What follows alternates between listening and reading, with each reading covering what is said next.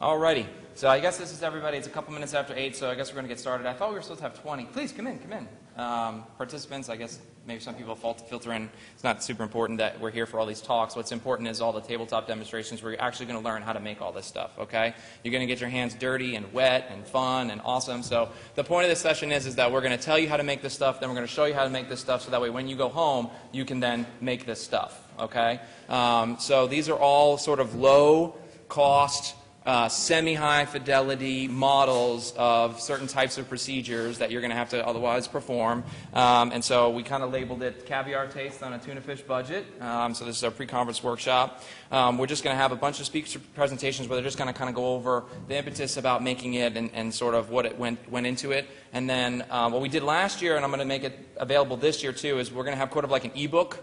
So I'm going to take everybody's materials and pricing and cookbook style, and then we'll push it to a website, so then it's just basically free to you guys to otherwise pull it up again and sort of step-by-step instructions of how to make it. So if you forget anything here, we'll have that posted, and then what we'll do is I'll get all your emails and stuff like that, and we'll send it out, and then from you it'll spread, and it'll be great. The lineup of speakers that we have right now is we have Dr. Lay at Vanderbilt. He's going to be doing sort of an inorganic cricothyrotomy model, and then Dr. Falk from New York is going to be doing an organic cricothyrotomy model using pigs. Cory Clugston from UF is going to be doing an eschorotomy model.